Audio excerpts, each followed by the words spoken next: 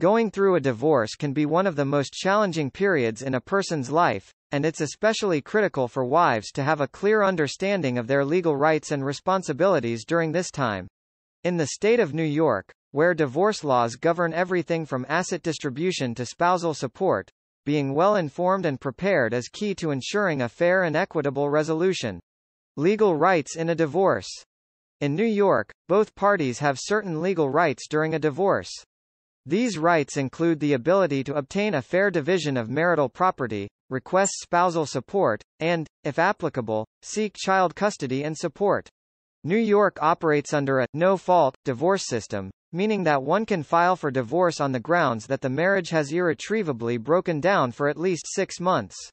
However, the division of assets, spousal support, and child-related matters are separate issues that must be resolved either through negotiation, mediation, or litigation. Equitable distribution and its impact on wives. When a marriage comes to an end in New York, the distribution of marital property is not conducted on an equal basis, but rather an equitable one. While each spouse has equal rights to marital property, the court can review specific factors regarding the marriage that can affect their determination of the property distribution.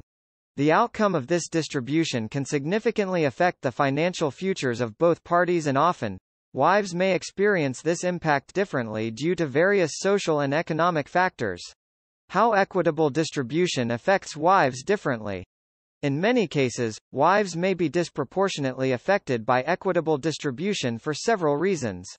For instance, if a wife has sacrificed career advancement opportunities for the sake of the family or to support her husband's career, she may find herself at a financial disadvantage during the division process.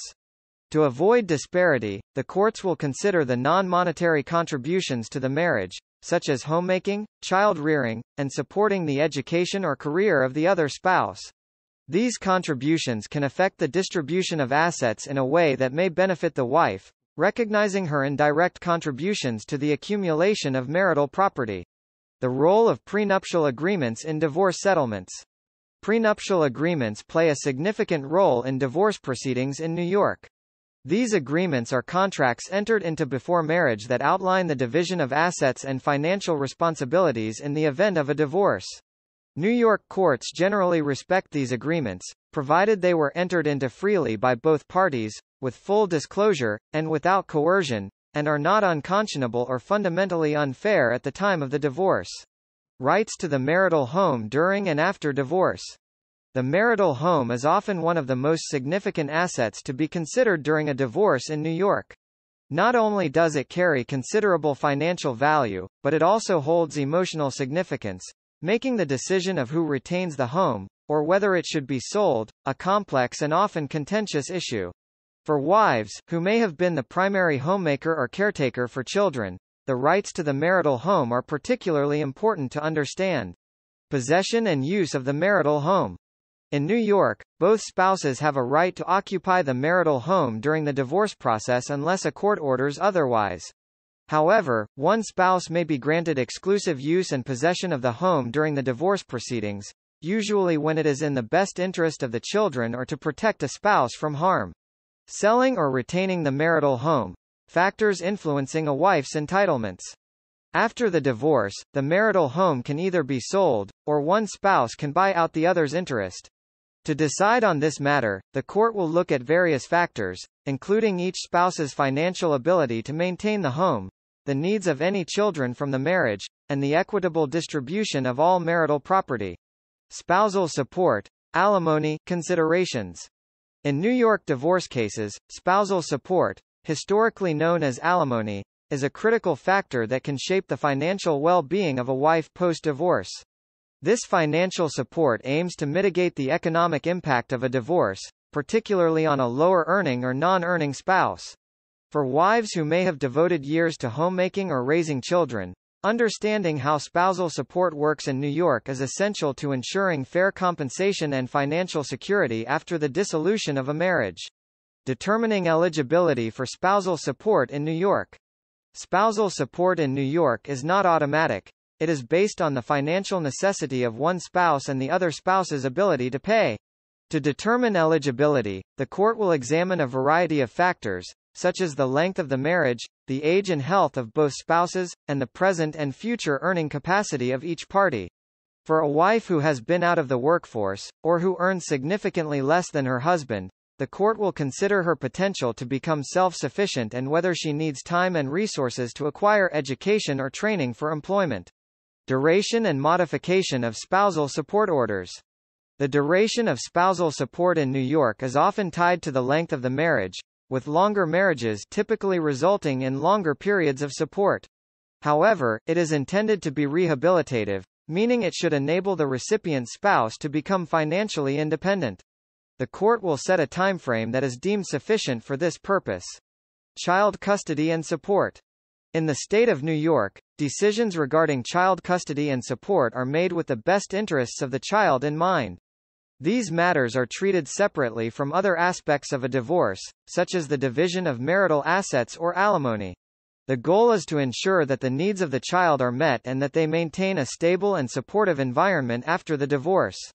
Custody arrangements and their implications for mothers. New York recognizes two types of custody: legal custody, which pertains to making major decisions about the child's welfare, and physical custody, which concerns where the child will live. Custody can be sole or joint, with joint custody allowing both parents to have an equal say in important decisions and possibly share physical custody. How child support is determined in New York. Child support in New York is determined using the Child Support Standards Act, CSSA, which provides a formula for calculating payments based on the parent's combined income and the number of children. The non-custodial parent is typically required to pay their proportional share of the basic child support obligation, and this amount can be adjusted by the court based on several factors, including the financial resources of each parent, the child's needs, and the non-monetary contributions that the custodial parent makes toward the child's care. This formula takes into account the combined parental income and allocates a percentage of it to the child, based on the number of children being supported. The percentages used are 17% of the combined parental income for one child, 25% for two children, 29% for three children, 31% for four children, at least 35% for five or more children. Retirement funds and pensions. In New York, like in many other states, retirement funds and pensions earned during the marriage are considered marital property and are subject to division in a divorce. This includes a wide array of retirement assets such as 401k plans, IRAs, deferred compensation plans, and pension plans. The division of these assets must be handled with care to ensure both parties receive their equitable share without incurring unnecessary taxes or penalties. The use of QDROs for retirement distribution. A Qualified Domestic Relations Order, QDRO, is a legal order that is required to divide certain types of retirement plans, such as 401ks and pensions. The QDRO instructs the plan administrator on how to pay the non-employee spouse's share of the plan benefits, known as the alternate payee. The QDRO must comply with the specific plan's rules and federal laws to be considered qualified. The CREAT. Social Security benefits and divorce. Social Security benefits are not considered marital property and therefore are not divided in a divorce in New York. However, divorce can affect eligibility for derivative Social Security benefits. A person may be entitled to collect Social Security benefits based on an ex-spouse's work record if the marriage lasted at least 10 years, they are at least 62 years old, they are currently unmarried, and the benefit they are entitled to receive based on their own work is less than the benefit they would receive based on their ex-spouse's work. Insurance policies and health care. In the context of a New York divorce, issues surrounding insurance policies and healthcare coverage are of paramount concern. Parties must understand how their health insurance, life insurance, and potential long-term care insurance will be affected by their divorce. New York law has specific provisions regarding the continuity of health insurance and the treatment of life insurance policies after divorce. Health insurance coverage after divorce. In New York, once a divorce is finalized, an individual may no longer be eligible to remain on their ex-spouse's health insurance plan. However, there are several options for maintaining health coverage after the divorce. COBRA. Individual health insurance plan. Employer-sponsored health insurance. Life insurance policies and beneficiary designations. Life insurance is an important component of a divorce settlement, particularly when child support, spousal support, or other financial obligations are involved. In New York, divorcing individuals must consider the following regarding life insurance. Beneficiary changes. Ownership of policies. Long-term care considerations. Long-term care insurance is a consideration for those advancing in age or with health conditions that may require future long-term care services. During a divorce, parties must consider continuation of coverage, eligibility for Medicaid. Take the first step toward securing your rights and shaping your future. Reach out to the law offices of Juan Luciano today, and let us help you take control of your divorce proceedings with the assurance that your rights, as a wife and a mother, are being ardently defended. Call 212-537-5859 to schedule a consultation.